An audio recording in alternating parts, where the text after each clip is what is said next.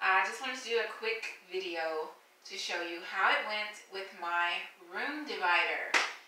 I don't know if you can tell, but I moved, okay? So I'm no longer in a studio apartment.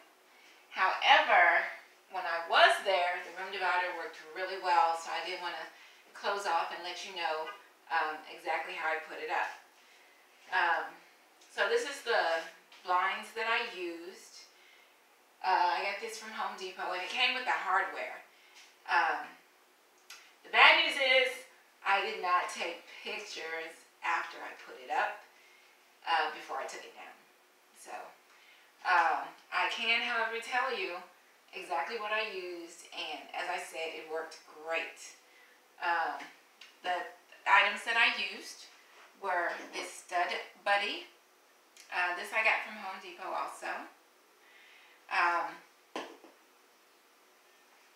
And maybe you can get a closer look.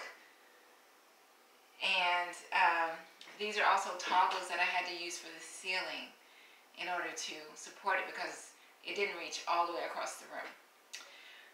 Okay, so that helped it to hang from the ceiling. And the blinds came with the equipment that I needed in order to be able to hang it. So, anyway, basically I just hung it from this side wall and then the ceiling. And it worked so great because because you could just lower it and, nothing showed. Of course, you could hear stuff, but you couldn't see anybody or anything. So that worked out super fabulous. And then once it was rolled back up, it blended into the ceiling. So it was like it wasn't even there.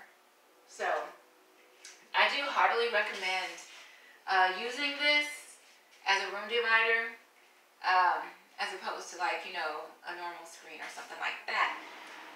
The only drawback that I could see was once I took it down, there were some holes in the ceiling from these particular screws, because they were pretty thick. But apart from that, and you can just put putty in there and won't be able to tell.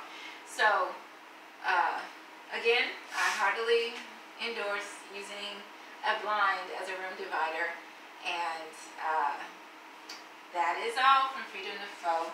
I did not finish my painting. It didn't turn out as well as I'd hoped, but I still put the room divider up and it looked fine. So thank you for tuning in, and don't forget to push the subscribe button at the bottom. Okay, have a great day.